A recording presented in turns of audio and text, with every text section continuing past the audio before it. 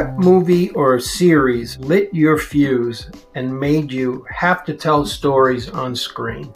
Well, first of all, I have to talk about my background a little bit, because I started out as a ski filmmaker. I was dedicated as a dedicated skier, and I just loved alpine skiing. So if you ask me what movies I have watched most, it would definitely be one of these ski movies that I watched when I was young. It was this Carving the Whites were one of them. And I probably watched it every day when I came home after school, and a couple of hundred times at least. So ski movies were the thing that made me want to make movies. And I started to make ski films when I was between 20 and 25. I had this as a profession. I was traveling around in Europe and in the Scandinavian mountains, a little bit in Alaska, filming skiing in the winters and editing it together in the summers. But then I started at film school in Gothenburg in Sweden. And that was basically my first connection with the film history. And I started to look at the filmmakers that were in the cinemas at that time. And I especially remember one film that I went to when I was in my second grade on that school, on the bachelor. And it was Code Unknown by Haneke.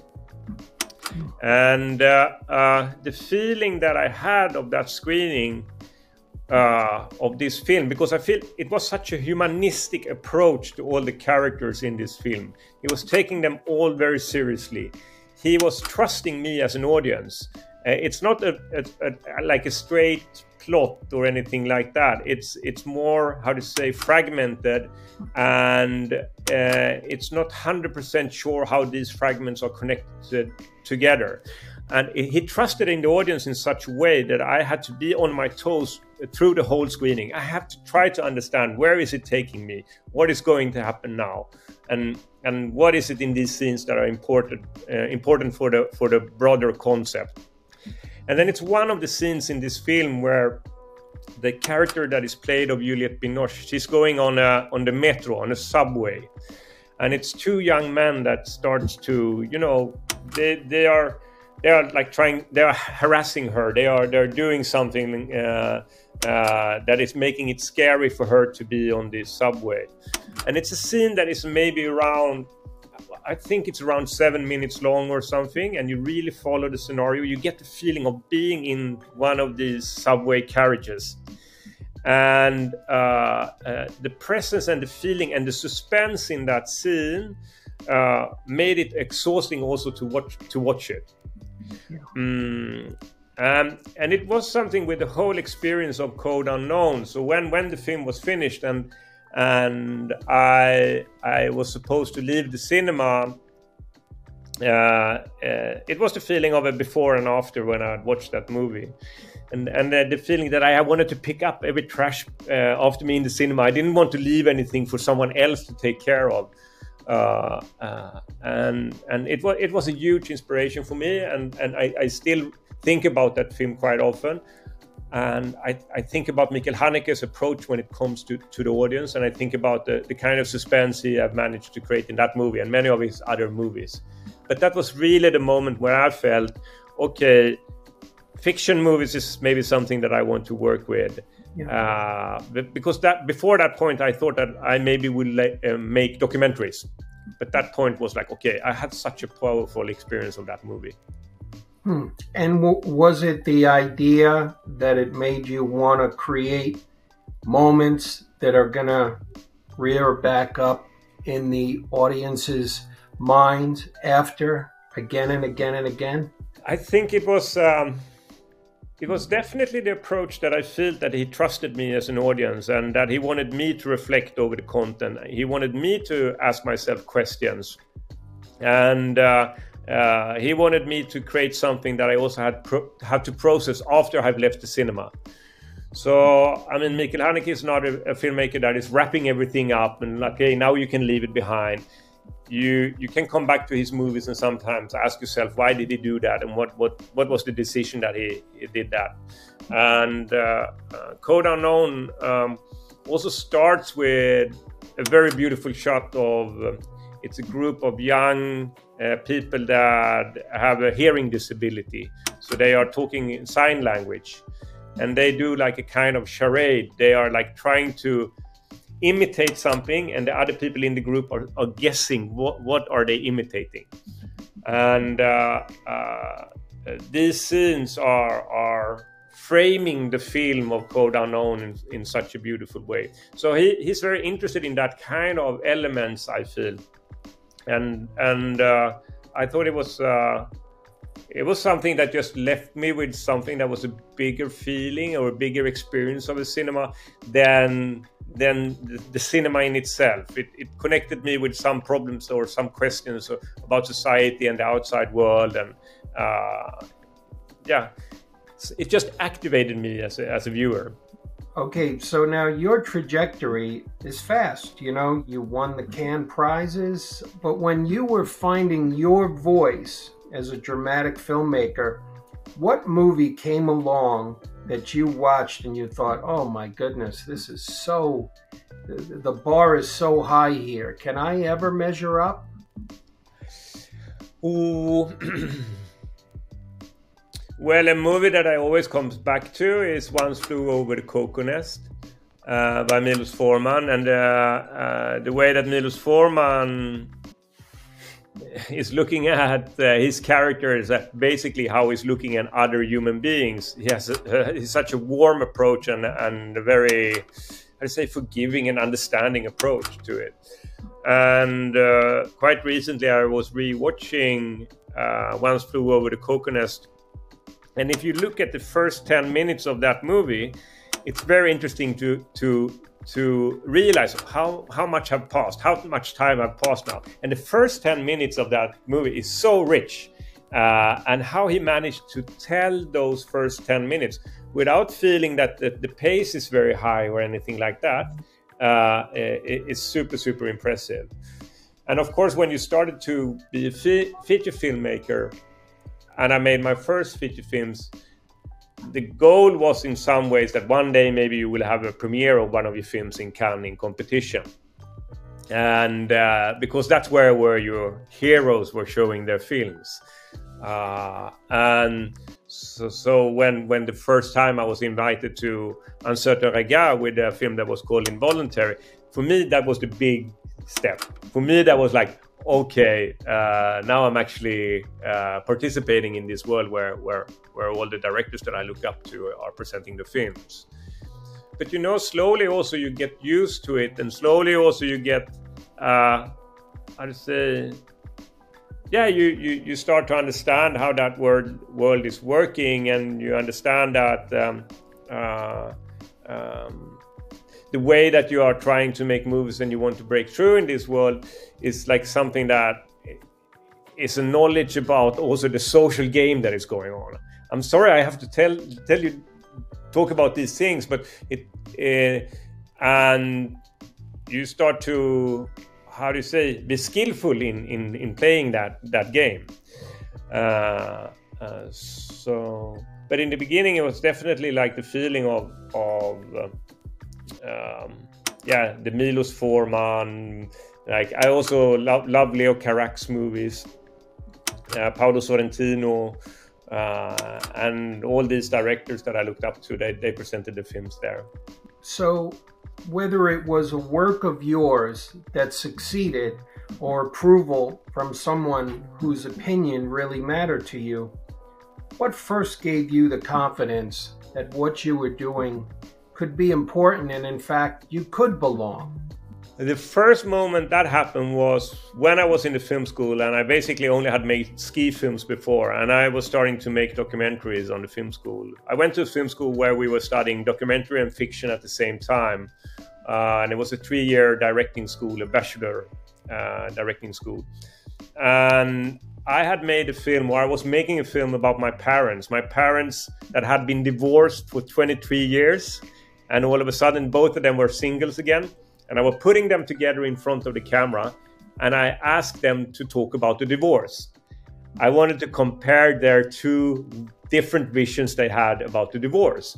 And Also, I was putting them together in front of the camera, maybe a little bit with the hope that maybe they actually would get together again, because I could tell that they liked each other really much still, and they were constantly talking about each other, even though they had been separated for such a long time. And I was filming that documentary myself, and I was filming my father when I asked him, tell me about Katarina, tell me what you remember about her. And he was going into these very long pauses and standing and thinking.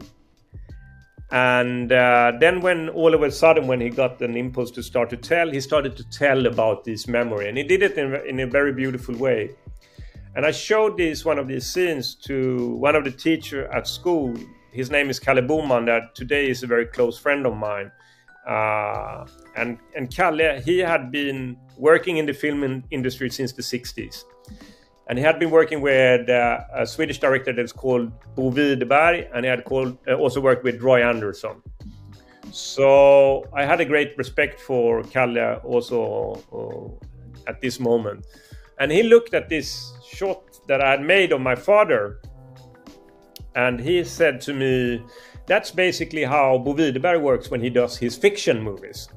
There's no difference between your method when you are now filming your father, because I also asked him, do it again.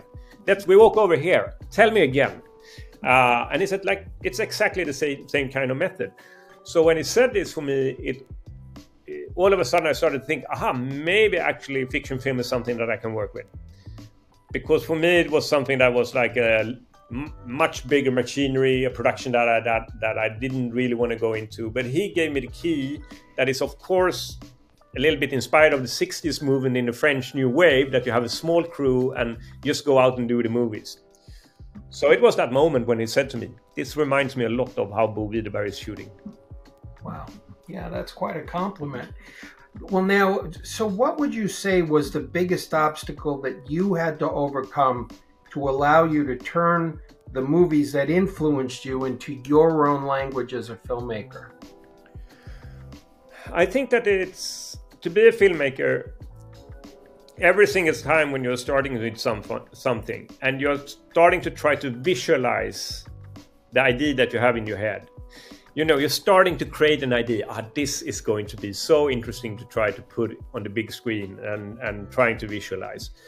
As soon as you start to try to do the casting, when you try to do everything that is all the elements that you need, you are going to meet obstacles. And it happens every single time of the process. It's not getting easier to make a movie. The first time you make a movie is just as hard as when I'm making a movie today.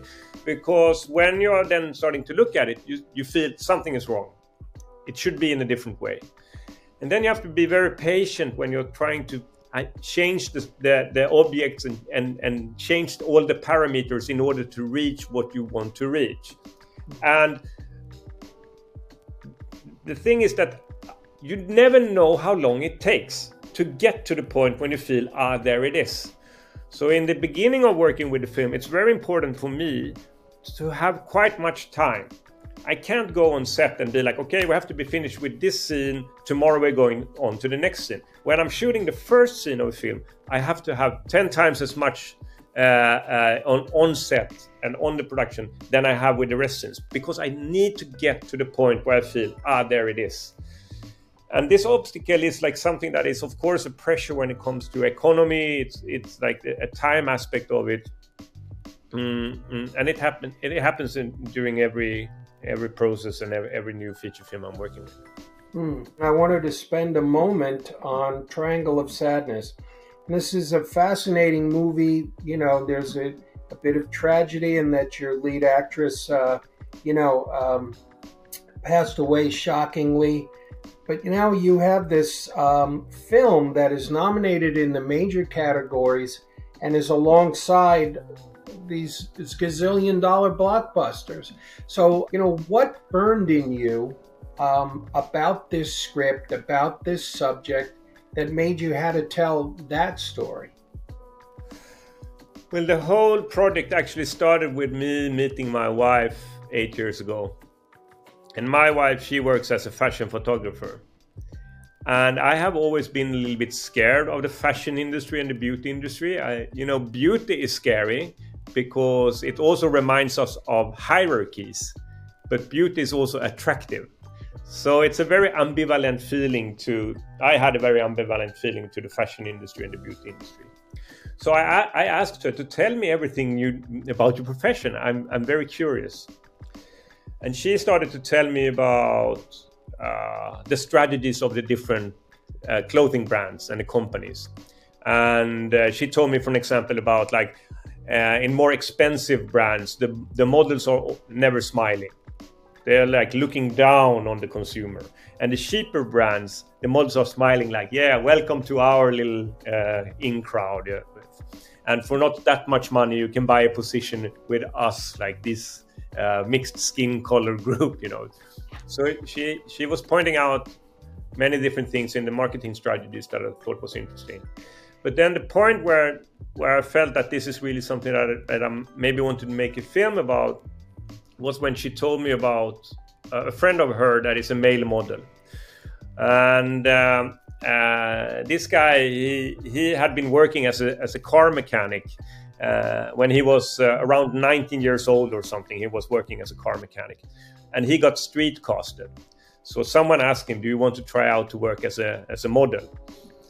And a male model is not really a high status profession. It's like they are considered vain, and there are a lot of prejudice against male models. So he was like saying, yeah, sure, I can try that.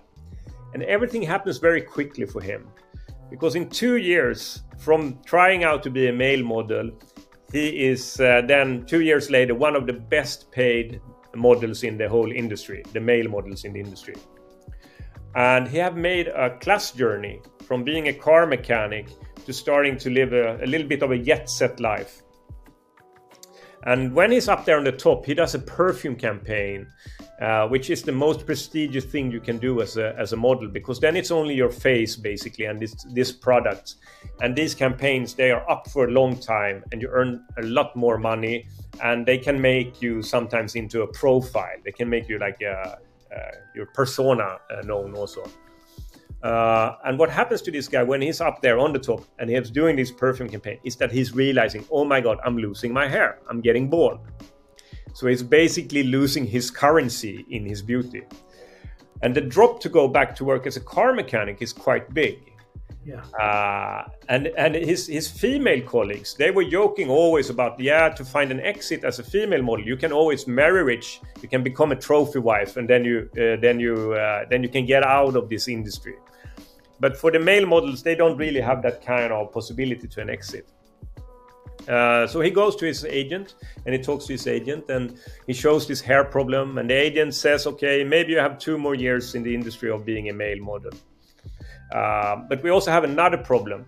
And in order to push your career now the 2 last years, we have to deal with that the perfume campaign that you did, you are so connected to it. So no one else wants to book you on the same level of jobs. You're too connected with that brand. So we need to rebrand you. So it would be great if you get together with a famous girlfriend. And this guy is like, but what about love? And the agent is like, yeah, but okay, come on, you can be a win-win, right? Like that, you're good for business and good for relationship. And I got to know about the term branded couple. I hadn't heard about that term before. And I thought it was interesting that even in the most private parts of our life, economy is an aspect that we are dealing with.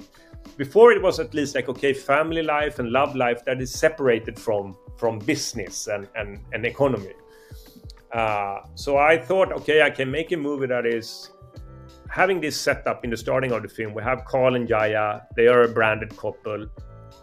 And I started to pitch the film to my friends and to different generations and so on. I pitched the film to people that are born in like 60s and the 70s. And when I told them, okay, it's about Carl and Jaya and they are a branded couple, all the people born in the 60s and the 70s, they go, oh, how horrible, but what about love? And then I pitched the film for people that was born in the millennium. And I said, then we have Carl and Jaya, they are a branded couple. This young one, there you go, just go, okay. So their reaction towards the concept of branded company was completely different. And I couldn't tell, okay, is it the new generation that is cynical, or is it my generation that is naive? But it was definitely an attitude change on how you look on the idea of your closest partner as someone that is also like a speculation in the business that you're dealing with. And that was basically the starting point of the film.